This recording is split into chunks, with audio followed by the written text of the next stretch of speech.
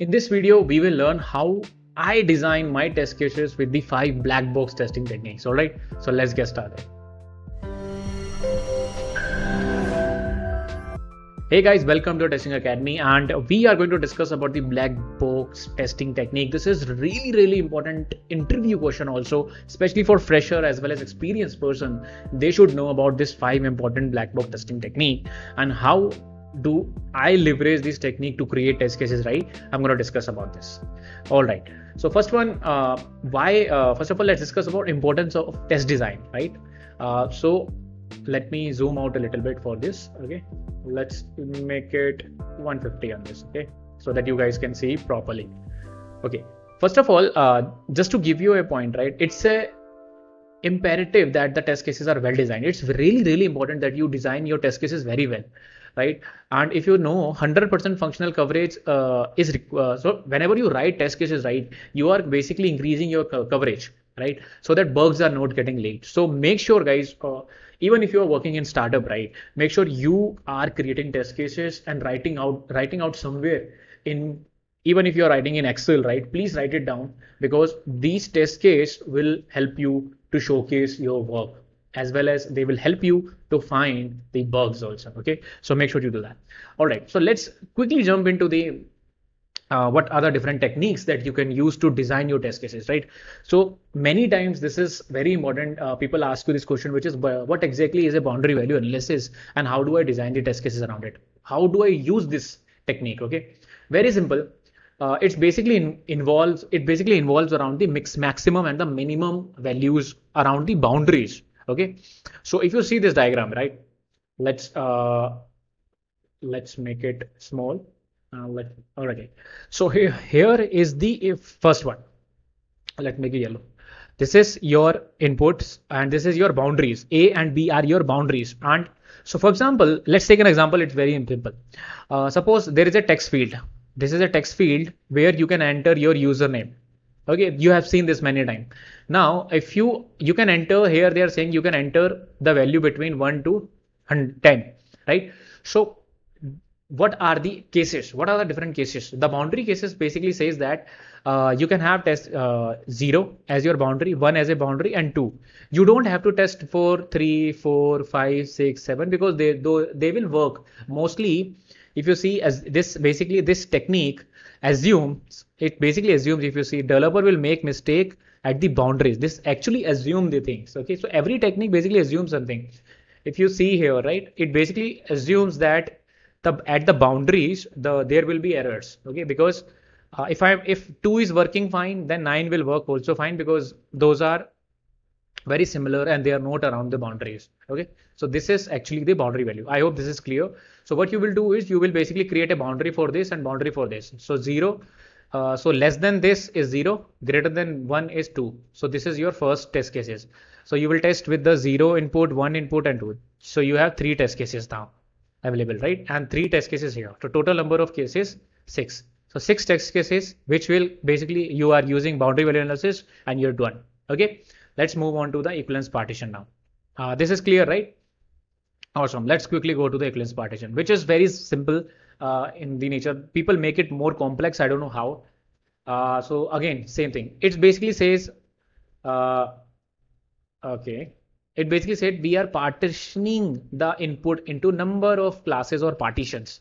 So basically we are dividing, suppose similar thing is there, text field that accepts 1 to 0, 1 to 10, right? We are divided into 3 equivalent part. This is like a negative part, this is positive part, and this is negative part, right? Let me use color here. This is your negative part, this is your negative part, and this is your positive part, right? So here, if you see, I have just added 3 equivalents, which is -1 in the negative part, in the positive part, in the positive part. So positive, let me make it yellow. Yellow. Okay. Click. Okay. So this is yellow. So here, so this is 1 and 10, right? So here you can say -1 is in your input. 6, you can take random any value between this 6 and the 17 outside the 10, above 10. So this will be your equivalence partition for this. So now you have total number of cases, 9 test cases, 6 with the boundary value and 3 with the equivalence partition. Clear, right? I hope this is very clear now. Okay, awesome. Please shut up. Yeah. Okay. Let's move on to the, let me close this also. Let's move on to the decision table. This is very simple, where what we are doing is basically a decision table is created to basically talk about the cause and effect of a particular test cases. So simple example. Again, we'll take a simple example.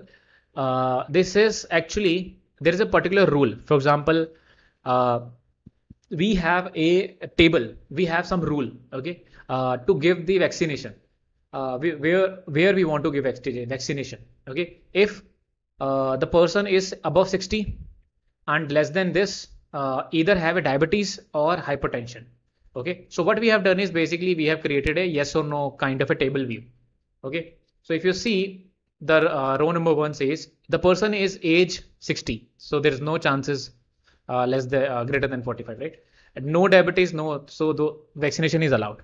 Suppose, okay, and let's take this example where the person is basically greater than 45, but it is not 60 as of now, and there is only hypertension is he has only hypertension, there is no diabetes, so vaccine is allowed, right? So this is how basically what you are doing is you are basically creating a tabular view of your decisions.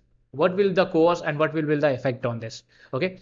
So to build a software to ensure that only people should get a COVID-19 vaccination, they have created this example. So these are your test cases now. So if you see, with a simple rule, with the yes or no that we have basically allowed and all, right? We have created 6 test cases which will cover maximum combination and basically cover all the test cases related to this rule, right? I hope this is clear. Let me reiterate in a very simple way. There was a problem who will get the COVID vaccine if we have greater than 60 or greater than 45, if they have diabetes or not. So based on that, they are allowed or not allowed to take vaccine. Okay, so those things we have created in a tabular form. This is called as decision-based testing, and it's really easy. And trust me, it basically saves a lot. And you will, with 10 years of experience, I'm telling you, you will face multiple scenario where you have to create decision table. I'm telling you to create your test cases. Trust me. Okay, state transition. Where where are you? Okay. State transition basically states, it assumes the software is considered to be have a finite number of states. So for example, you are logging in, there will be a successful login, so that's a state. There will be an unsuccessful login, there will be a state. So after successful login, you will have a dashboard page. This is your state. Okay. So that thing you are keeping in mind in here. All right. So we are assuming that there will be a finite number of states. There will not be infinite number of states in this case. Okay. And application under test, if you see, it will go from one state to another. That's it. This is they are assuming. And now there basically I have taken some example from the online where you have a login screen. Okay. After valid login, if it is wrong, you will get an error message. This is your state. If it is valid, you will get a welcome screen and a logout button. So you have a screen. You will see, right? You have a state 1, you have state 2, and you have state 3. So you can say, based on this, you can create test cases. For example, success, valid credentials, invalid credentials, and there will be a logout button, and you can create your number of test cases here. Clear? Based on the states, how your states are there for your software. That's it. Now comes to the error guessing, which is really important. It basically depends upon your lack of level of experience. For example, divide by zero. If there is a calculator related app that you are testing, or for example, uh, you have a certain input field where people are entering 0 by 0, then again you know that it's a bug, so you will add a test cases around it. So there will be one test case where you will add an input related to divide by 0. File not found. If there is a file related test cases or a project that you are doing, then definitely you will add it, right? So here you will see it's a basically the edge cases we need to basically add in the error guessing, and testers can use a past experience and design your test cases around it. For example, if you see here, right, they have added a couple of test cases based on the errors. For example, requirement is their contact number should be number 10-digit number. All right. So what will happen if the contact is left blank? Other than numerical, they have added alphanumeric. They have less than 10, between 10, and there are multiple ones. So these are error guessing. They are guessing the what we call test cases.